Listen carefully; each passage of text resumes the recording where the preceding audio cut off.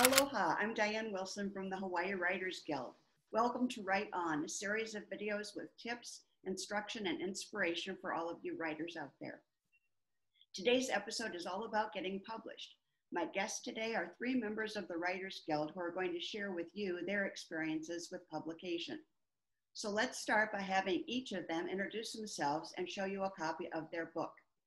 Duncan, let's start with you. All right, well, my book is called Chapel on the Moor, and it's a novel, my first novel. I have a second one out now. And it was published by Dog Ear Publishing, which is a small indie publisher, which we'll talk about shortly. Great, thank you. And Carol? Hi, I'm Carol McMillan. This is my book, Whitewater Red Walls, and it's poetry, paintings. This is my painting and photographs of a 2-week-long rafting trip down the Grand Canyon. So if you're interested in the Grand Canyon and don't want to risk being dead, read my book instead. Thank you. And Mark? Hi, everyone. I'm Mark Brown. This is my book. It's called Outward Bound Lessons to Live a Life of Leadership. It was published by Barrett Kohler out of the San Francisco Bay Area. And it's a nonfiction leadership and personal development book. Great. Thank you all. Welcome. Duncan, how did you decide which publisher to use for your book? Well, I did a little research on the web, most of us do nowadays. I Googled indie publishers. There's any number of Google phrases you can use, and you come up with 10 million hits. But primarily, I simply researched on the web, and I studied a few of them and came up with the one I did, I guess quite by accident, the way most of us do. All right, thank you. And Carol, how about you? How did you select your publisher? Well, I was living in Bellingham at the time, and Bellingham, Washington, north of Seattle. And they have a fabulous bookstore called Village Books that just supports local writers unbelievably. And they also publish. You can publish through Village Books. So it's a hybrid publishing, and they just do a fabulous job. They really helped me. It was very expensive. They actually print through Ingram Spark. And now that I'm living in Hawaii, I need to start dealing directly with Ingram Spark probably. But it was a wonderful experience with Village Book. Love them. Mark, how about you? How did you select your publisher? Well, years ago, I was on a leadership team at a nonprofit in Minnesota, and one of the board members, trustees, is an author named Richard Leiter, who was published by Barrett Kohler. And when I thought about writing this book, I'd actually called him and talked with him a little bit about just really getting some guidance and mentoring from a published author. And if either it's synchronicity or fate would have it, I was at a conference about a month later, and I ended up sitting down to a networking breakfast next to the managing director of Barrett Kohler, and we started talking over breakfast. And by the end of the meal, he just gave me his card and said, "I want you to write this book, and I'll be happy to help you shepherd it through if you want to take it on." So it was really a synchronistic moment that got me to Barrett Kohler. Wow. Okay. Well, then I think my next question is only going to be for Carol, maybe, because my next question is, did you investigate other publication options? And Duncan already told us he researched on the web. Mark shared his story with us. Carol, did you look at other publication options?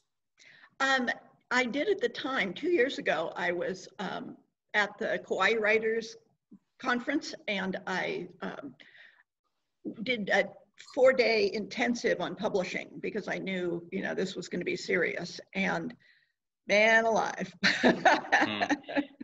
The bottom line is there are no simple answers to these questions anymore. Everything that used to be known is no longer known. It used to be true is no longer true. But Village Book was wonderful. I have good friends there. And so I just said, okay, I'm doing this for now. And the next book, I'm going to consider some other options.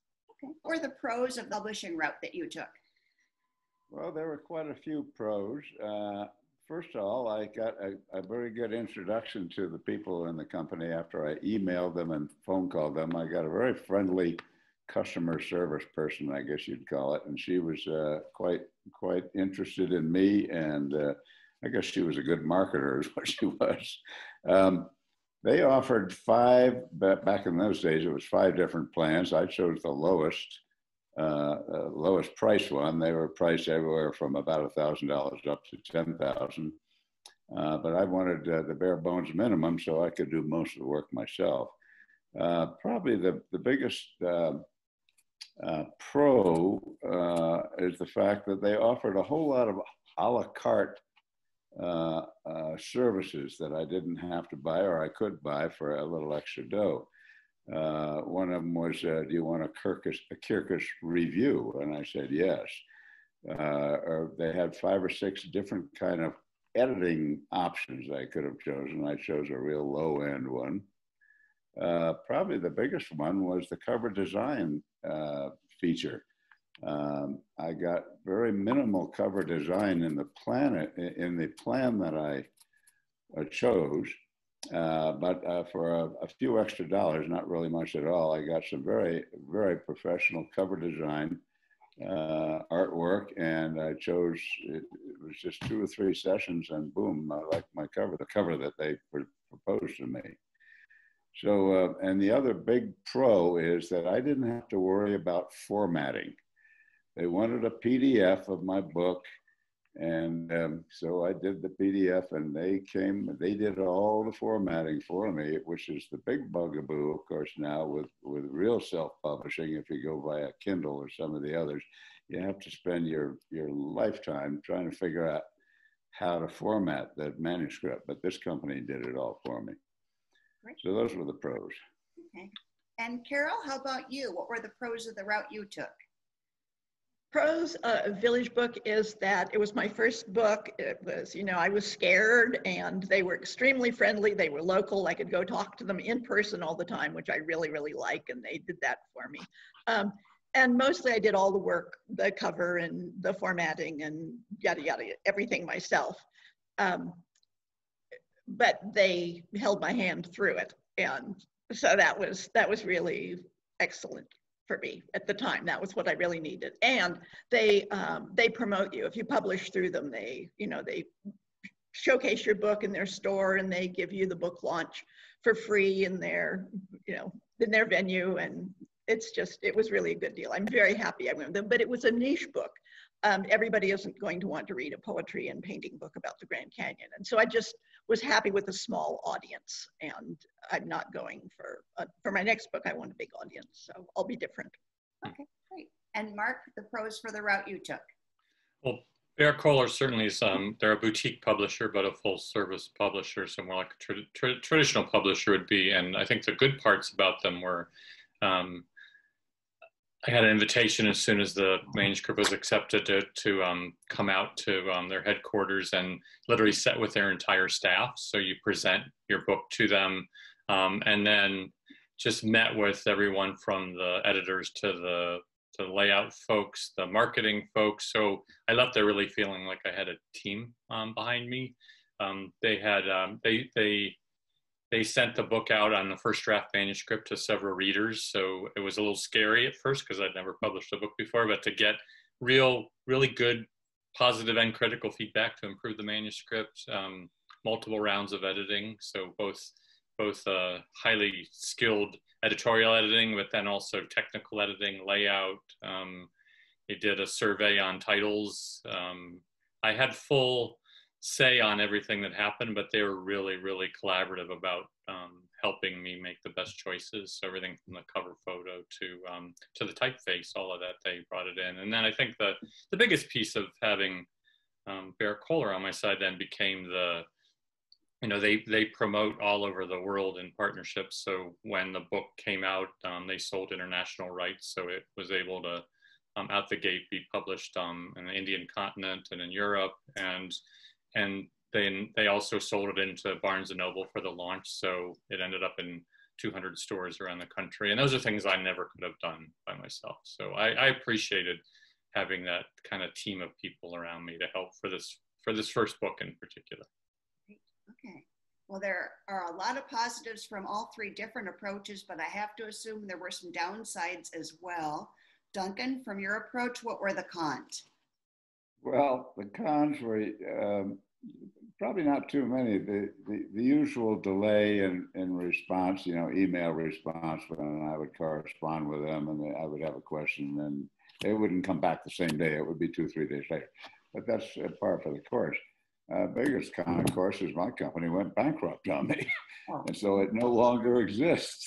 And I'm stuck out in the middle, but I'm still researching what I can do about that.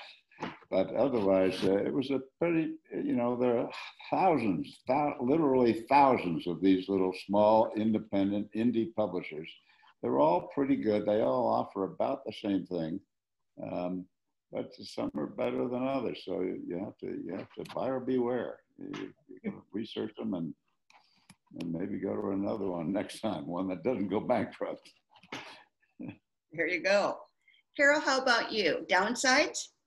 The downside is they don't really do much promotion outside of Bellingham. They don't, and that I basically did it myself. So it was not expensive, but it was, you get the name of them and they don't accept everybody. So that's one step above just, self-publishing without some kind of status, shall we be honest about that goes behind the title. But it's small and it's local. And that's what the downside is for me for my next book. It was wonderful for this book. I have no complaints for this one, but if you want a big audience, this wouldn't be the one to do.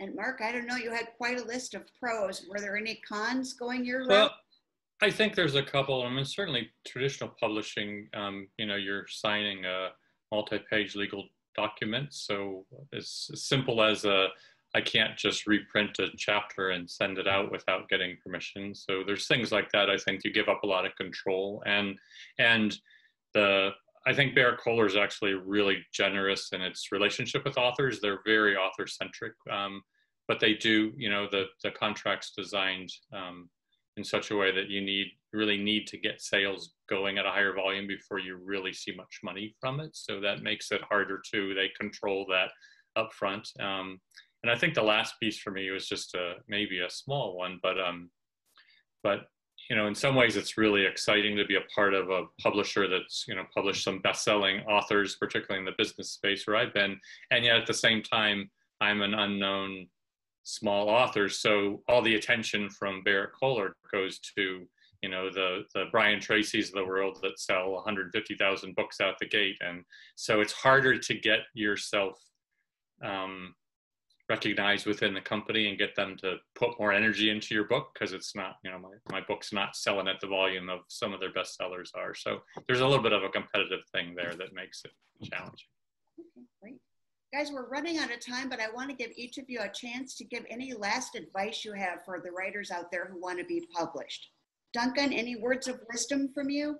Well, I said it before, caveat emptor, let the buyer beware. You either get good advice from a friend or look for some reviews. Some of these companies have reviews online that you can read. And hopefully you'll choose one that won't go bankrupt. Good advice. Right. Carol? Just get a basic book on how you publish. So you go through the right steps, your query letter, your just all of the steps. And people seem to take a little cavalier attitude toward formatting, and I want to say a big formatting. Lots of companies won't even look at your manuscript if it's not formatted correctly. And it's just, it's easy. Just choose New Times Roman, 12 point, indent your paragraphs, double space. I mean, they're just simple rules that you can look up anywhere. And just do that to make your first step into any publication to be easier and really get yourself looked at. And Mark, final words of wisdom from you? Well, I think some of it depends on what's your intention. I know, for me, that was a life goal to write and publish a book. So I felt a great sense of accomplishment to do it. And it's something I'd put aside for 30 years while I was building a career. So, it's really rewarding.